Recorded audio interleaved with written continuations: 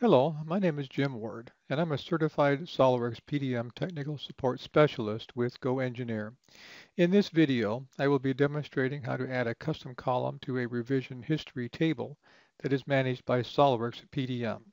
This will apply to both SOLIDWORKS PDM Professional and SOLIDWORKS PDM Standard. I have already covered how to use a PDM managed revision table in a previous video.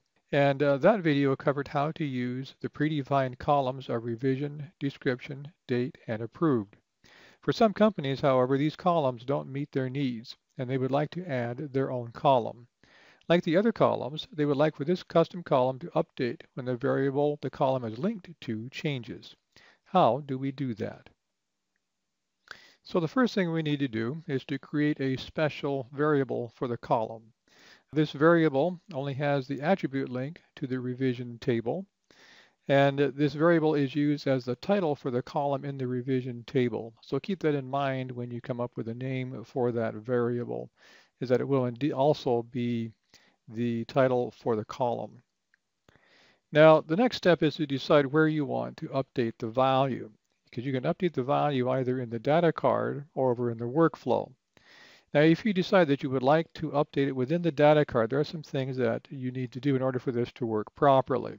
Of course, you need to add the variable to the data card, and then also you need to add the next revision row as a transition in the workflow.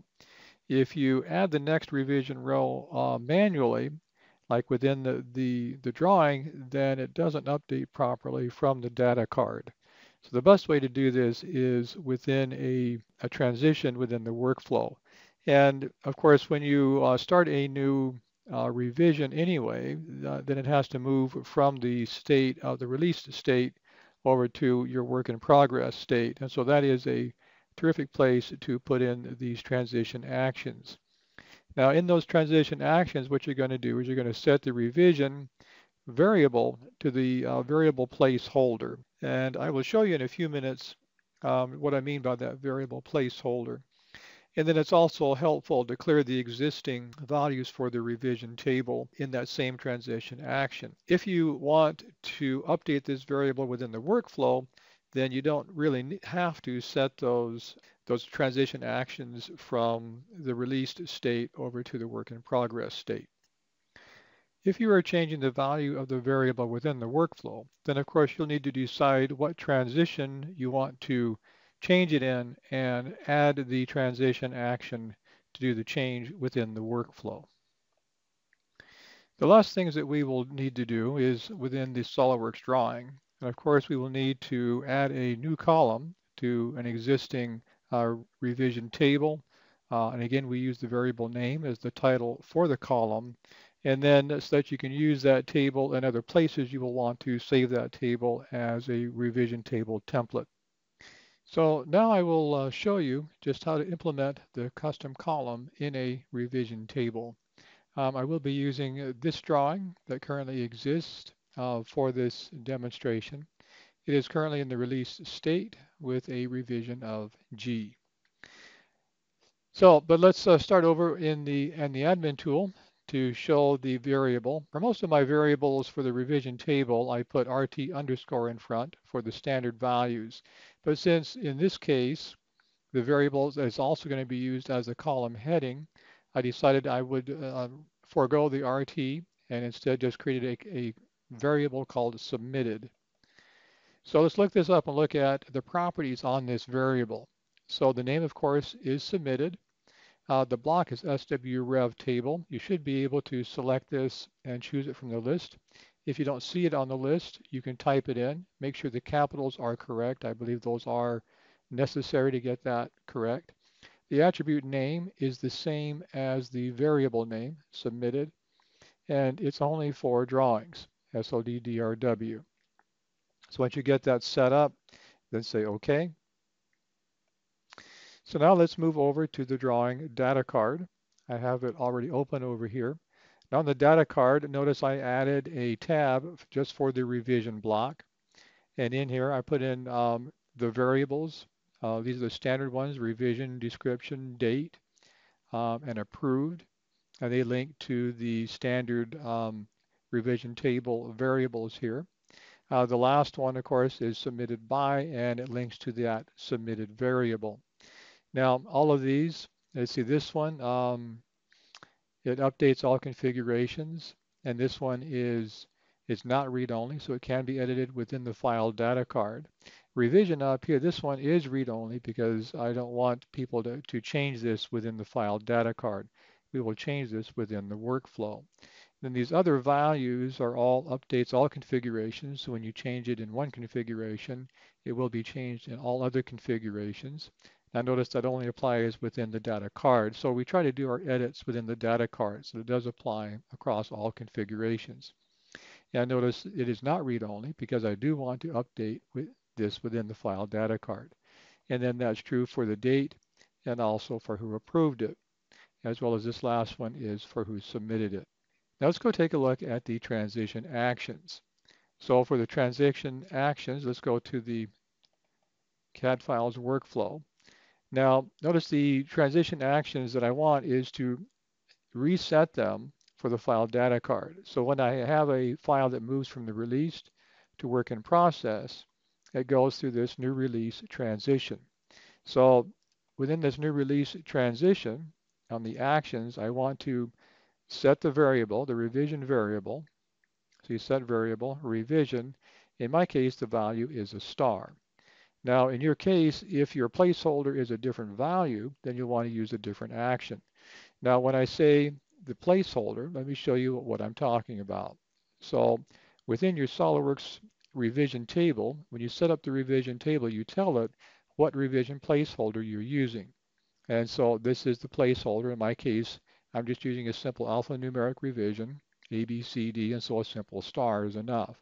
If you're using a more complex one, you'll maybe use something like this, star underscore star star, something that kind of represents what your revision is going to look like. And whatever that is, that's what you set the revision variable to when it goes through this new release transition. And then I also had mentioned that it's nice to clear the other values. And so I'm also clearing the other values. To do that, I just simply say set the variable RT description, but I do not put in a value for them. The reason for this is so that the values for the old releases do not carry through when it starts a new work in process. So now here we are in the drawing and zoomed in to the revision table.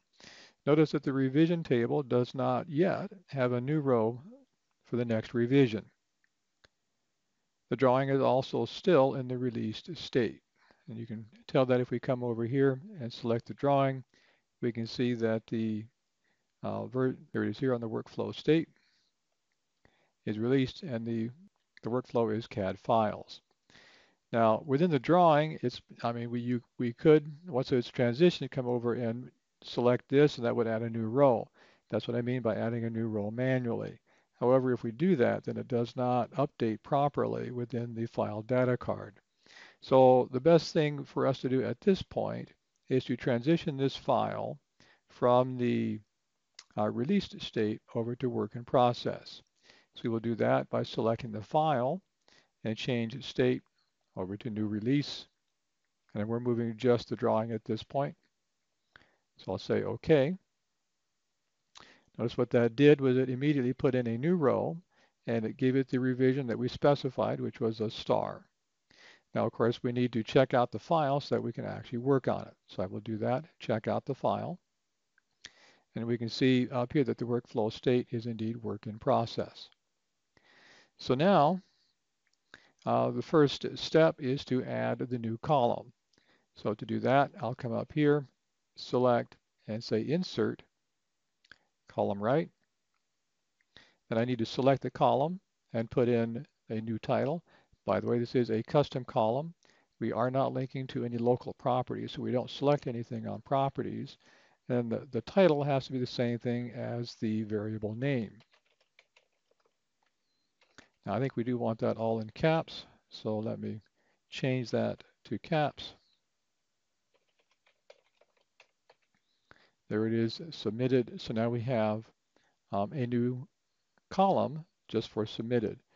Now, if we like, we can, let me zoom out a little bit. We can right-click this table and then save as.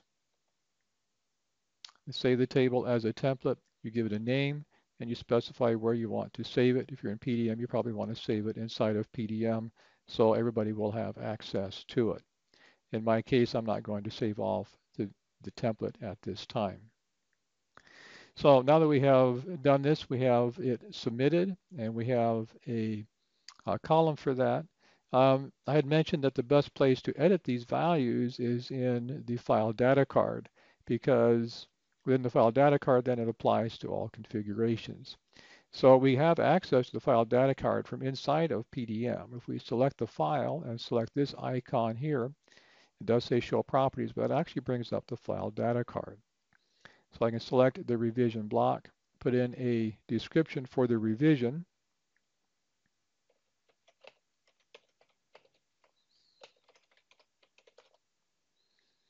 and I can put in my submitted by.